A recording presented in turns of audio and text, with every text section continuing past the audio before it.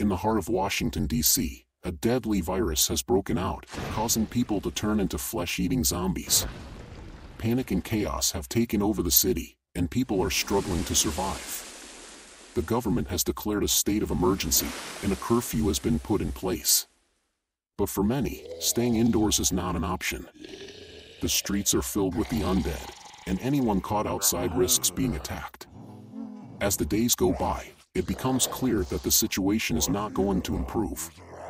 The zombies are multiplying, and the government seems powerless to stop them. It's up to the people of Washington, D.C. to band together and find a way to survive. The first step is to find a safe place to hide. Many people have taken refuge in their homes, but this is not always the best option. A large group of survivors can band together in a secure location, such as a shopping mall, community center, or military base. Once a safe location has been established, the survivors must work together to gather food, water, and supplies. They should also fortify their location with barricades and weapons to keep the zombies at bay. Communication is key in a zombie outbreak, so survivors should establish a system for keeping in touch with each other. This can include radios, walkie-talkies, or even cell phones, as long as there is a way to charge them.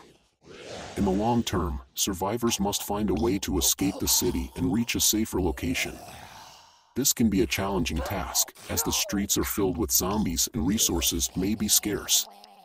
However, with careful planning and teamwork, it is possible to make it out alive.